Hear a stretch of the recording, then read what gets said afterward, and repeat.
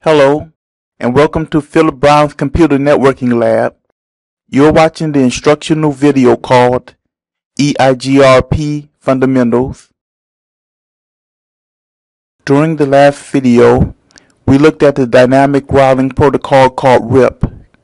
Now let's look at a more robust dynamic routing protocol called EIGRP.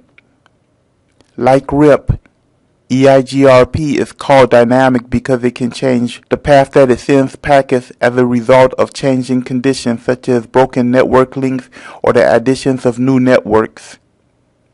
EIGRP learns new paths by sharing what it knows with other routers running the EIGRP protocol. EIGRP is also a good routing protocol for use with any small, medium, or large business. The first command that we're going to look at is the router EIGRP command. This command is entered in the global configuration mode.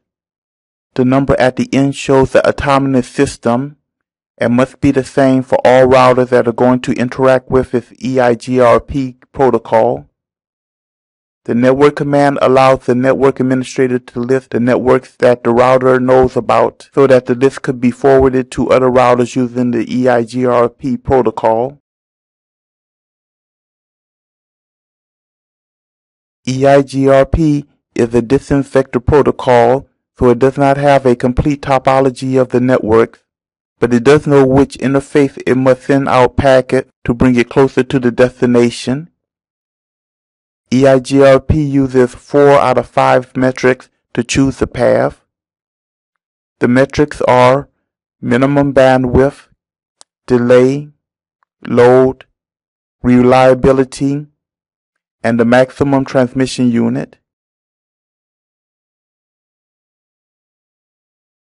I have already set up the IP address on all the routers and set up EIGRP on all the routers except for router 1.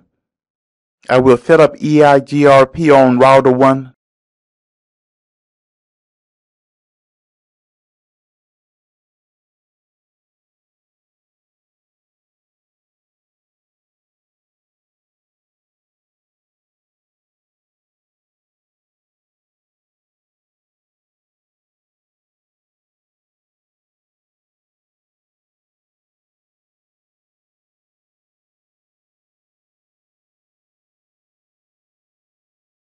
In this example, when computer A pings computer B, the routers will choose path B because it is the quickest path from the source to the destination. Path A is actually the most direct path, but the interface connection that links the routers from path B are 10 times faster than path A. EIGRP does not take into account how many routers it must go through. Mainly, it cares about how quickly and reliably it could send the information.